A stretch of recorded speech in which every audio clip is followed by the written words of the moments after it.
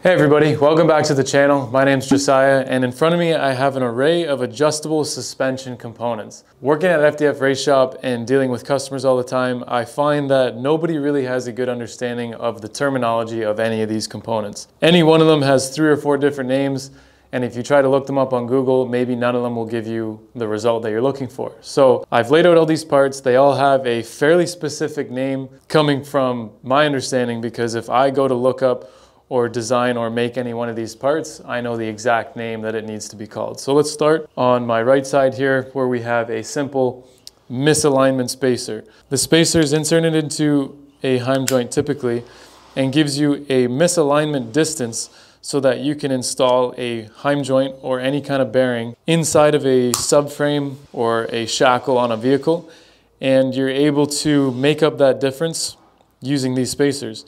This is not a high misalignment spacer.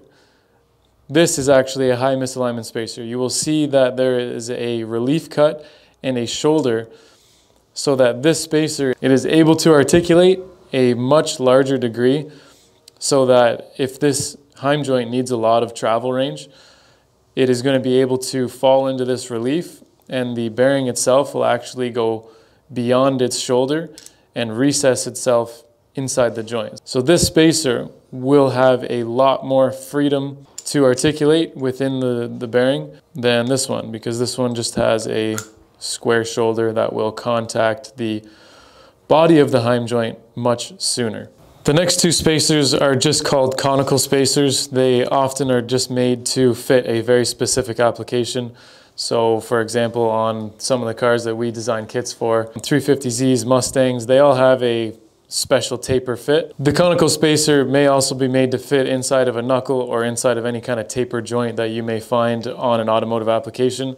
Like I said, they're usually specific to a type of car and can't really be used universally. The next thing is a pretty simple left hand and right hand threaded linkage or adjuster linkage. We use these to lengthen or shorten a distance between 2 points so that you can adjust your alignment. More commonly, these would be used on like ladder bars or 4-link systems, but for our applications and in drifting, it's typically used on tie rod ends or adjustable control arms for our multi-link in the rear, or sometimes in the front, depending on how the geometry is designed. And this is just a smaller version of that. They come in all different shapes, sizes, thread pitches, but typically it's a left-hand thread and a right-hand thread. This is called a uniball or a spherical bearing.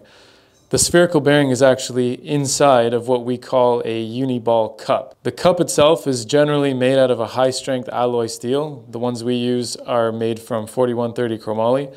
It uses a snap ring to hold the uniball inside, and this is a weldable piece that can give you a bearing mount on anything that you may need. This one has been confusing for a lot of people to come up with a name for, but if you are to look up adjuster nut or double adjuster, those are the 2 names that will give you this result on a internet search. So this is a double adjuster. It has an external thread that is a larger diameter than the internal thread, and the external thread is right hand, the internal thread is left hand, allowing you to rotate this adjuster nut and extend or compress whatever the linkage is that you have this welded to. For this application that we have made and built these for, we have 3 locking bolts, so that we can get rid of a jam nut, which takes up a lot of valuable space. And then we can just lock this thread by tightening these 3 bolts. And we also have a adjuster spot on the back or on the front that you can use a wrench for. So these are super helpful when you need to have a tight and constrictive adjustment on a control arm that may have a lot of items around it. And this will give you the ability to lengthen or shorten it without having to unbolt the arm. The next one that is really difficult to find, but quite a few companies, aftermarket control arm companies, do sell these, and we make these ourselves. This is a ladder bar adjuster or ladder adjuster. It's got a left-hand male thread on the outside and a right-hand female thread on the inside, so that if I put one of these heim joints inside, and I have a left-hand bung here, if I adjust this, it'll lengthen and shorten the distance between whatever 2 points you have, and giving you the ability to adjust Now this and this component, this does the exact same thing as the ladder adjuster, but this would be called a jack screw or a hex linkage screw. It's kind of a weird name, but this is just what's been defined as this part. This is 2 male threads, one being left hand, one being right hand. And if used in conjunction with a female heim joint, you can get your adjustments done with a pretty compact design. If the other end of the arm had the thread here, you could lengthen or shorten this by simply just turning this hex, and then you would have a jam nut on either side. So that is what that item is called. The next thing on the list here is a solid heim joint or a solid rod end. This is simply a joint that doesn't need to articulate with a bearing. It only needs one plane or one axis of movement, I should say. And then typically when you tighten it, it also prevents rotating because these are 2 large flat surfaces. So this is pretty common when you're connecting a tension arm to a control arm and you don't want the control arm to pivot or rotate. This will prevent that from rotating, but it will allow for adjustment this way. So that's what a solid rod end is used for.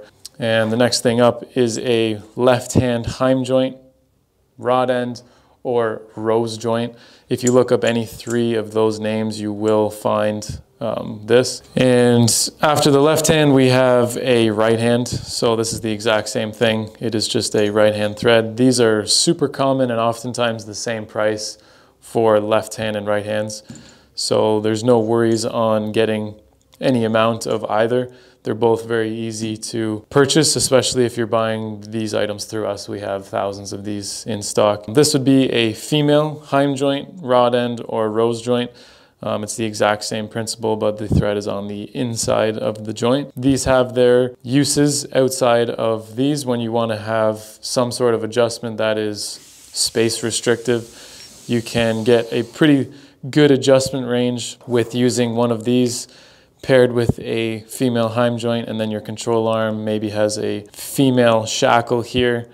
And you could get a very short arm that has a very large amount of adjustment range and a super strong joint by going with a female versus a male, because if you use a male, you're going to be a little more restrictive on your space and how the adjustment can be done. So it's all about your application and what you're able to do. There's also something to consider if you're unable to reach a jam nut inside of a subframe or something. Maybe the ears for the subframe go quite a bit past the hole. A female heim joint's perfect because the jam nut is going to be much further away from where you're mounting it. The jam nut would be way out here, so you would be able to tighten it without being inside or a wrench not being able to get in there. Whereas if you use a male one, you're going to have to be able to get a wrench pretty close to where the heim joint is bolted to the vehicle. So this application may be really hard to tighten. So keep that in mind if you are buying these parts or doing something with this setup. Can you get a wrench inside the subframe? And if you can't, maybe consider a female heim joint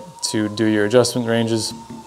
Or you can use a uniball or spherical bearing, weld a tube to it, and then have your adjuster way out here. There is a number of ways that you can do something to get the easily adjustable arm that you need. And lastly, we have a threaded clevis or shackle. Clevis is more common. If you type in shackle, you probably won't find much. These are kind of like the conical spacers in that they are very specific to the car that you're doing these arms for. For example, the chassis that we design arms for, I have a clevis for a 350Z that will fit onto the traction arm, and then I have another clevis for the 350Z that will fit the tow arm. The two of them are different dimensionally, and they require more clearance for things like the casting of the knuckle. So every clevis will probably be different depending on your application. This is not going to be a commonly purchased item, but rather a custom made item.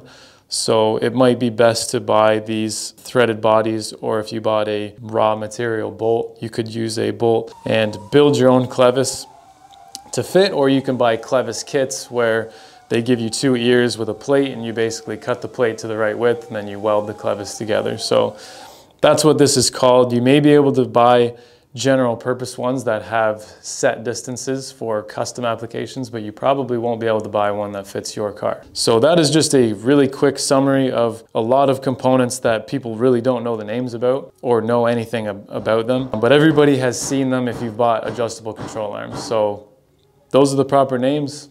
If you need to know what to order, maybe you have a set of control arms that uses one of these and your adjuster nut is gone bad or broken or something, you know what to call it when you go to replace that specific component. Because a lot of times, if you don't know the name of it and you're going back and forth with the company, they're just going to try to sell you the entire control arm because they don't know what you're talking about. If you contacted us, I would know what you're doing and I would be able to sell you an individual part, no problem. But a lot of times these companies don't have the designers of the products answering the phone call. So with that, take this information and apply it to your build and gain some knowledge on the proper terminology of adjustable suspension components. Thank you for watching our channel, and we will see you guys on the next episode, whatever it may be. We're going to get back into a front suspension geometry display with double wishbone, probably within the next episode or two, and then continue building up our Corvette. So if you want to stay in tune with all of that, make sure you subscribe to the channel. And let us know in the comments what else you want to see, because we have a lot of knowledge here and a lot of experience. If you don't know anything about something, put it in the comments and we'll touch on it. We'll see you guys in the next video.